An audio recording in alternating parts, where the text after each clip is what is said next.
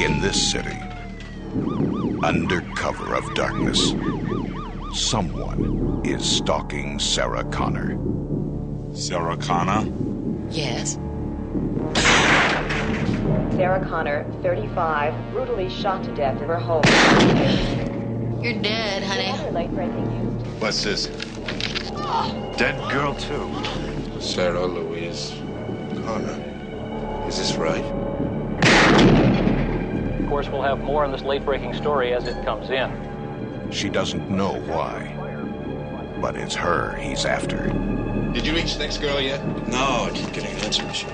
Pick up if you're there. I'm really scared. I think that there's somebody after me. And no one can help her, except for one man. I'm Reese. It's a sign to protect you. You've been targeted for termination.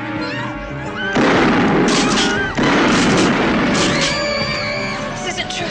How could that man just get up after you did? It's not a man. A machine. Terminator. Underneath, it's a hyperalloy combat chassis. Microprocessor controlled. Fully armored. Very tough. But outside, it's living human tissue. They cannot make things like that yet. Not yet. Not for about 40 years. Are you saying it's from the future? They came to fight for the one woman who could save their future. And this computer thinks it can win by killing the mother of its enemy.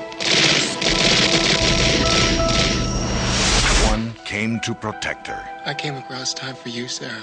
The other to kill her. Arnold Schwarzenegger is the Terminator. Inhuman. Relentless. Unstoppable. He has only one purpose: murder. Can you stop it? I don't know. And now Sarah Connor's world has become a battlefield, with her at ground zero and the Terminator closing in. An adventure unlike anything you've ever seen before. Arnold Schwarzenegger is the Terminator.